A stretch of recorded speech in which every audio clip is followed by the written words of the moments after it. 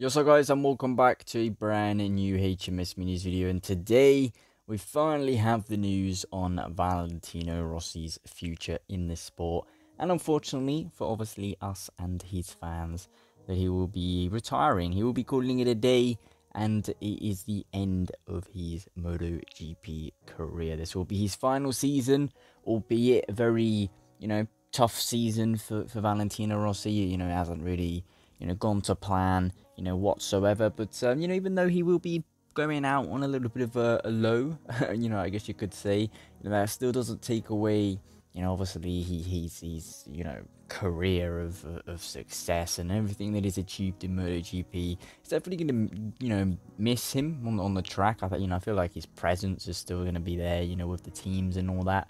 And, his fans are probably still going to be dominating the grandstands, honestly, even though he's not, actually there racing. But, Valentino Rossi, like I said, it's going to be sad because obviously, when I started watching MotoGP, obviously at the age of 4, 3, 4, somewhere around there, obviously watching, Valentino Rossi winning championships, fighting at the front, pretty much grown up, watching, Valentino Rossi, fighting at the front, fighting against these big names, and always coming out on top.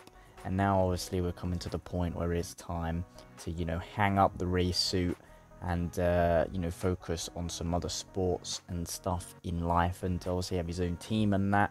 Yeah, it is sad. It is sad, obviously, especially for Rossi fans. They're definitely very passionate fans. You see that all the time, every race weekend. And yeah, like I said, this season hasn't exactly gone to plan for Valentino Rossi. I think everyone can kind of agree on that. It's definitely been, very anticlimactic, and definitely, hasn't exceeded expectations or goals or anything of a sort. But like I said, that doesn't take away from everything that he has achieved, in his career. Obviously, those 9 world championships, all them wins, all them podiums, the fastest laps. He switched between manufacturers, obviously winning on the Honda. Then he was switched over to the Yamaha because he wanted to prove, that he could win without having the best bike. Went ahead and done that. Obviously rode the Ducati also, which, wasn't the best bike in those years, but, he still had the privilege to, ride a Ducati bike in MotoGP.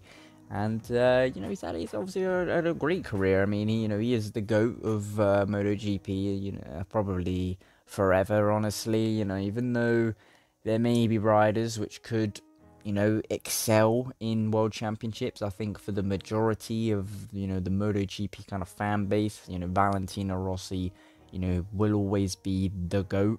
I mean, just everything he's achieved in the different eras of racing, all the different types of bikes, the millions and millions of fans that he achieved, in the era of, no social media, for example. Nowadays, it's a little bit easier, I guess you could say, to, get that marketing, them publications, that fame, the following.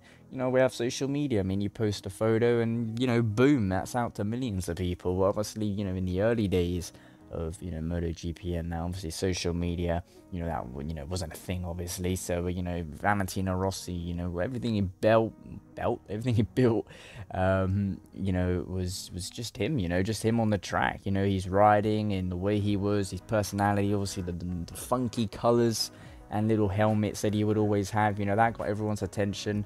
And, he got millions and millions of fans, just via his riding and, his personality and, what he brought to the track. He's definitely a rider which has put a lot into MotoGP.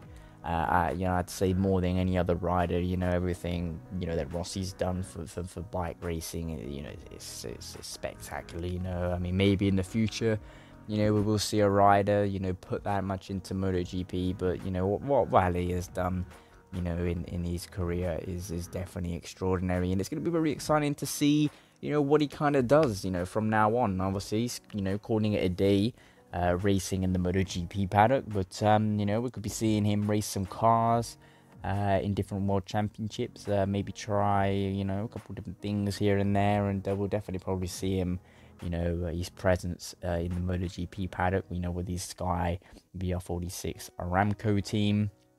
So it's exciting times, exciting times. It was to be expected, honestly. I mean, you know, we can't expect Valentino Rossi to stay around forever. I mean, he is, you know, 42 years old, on the MotoGP bike, fighting against riders which are getting younger and younger every time.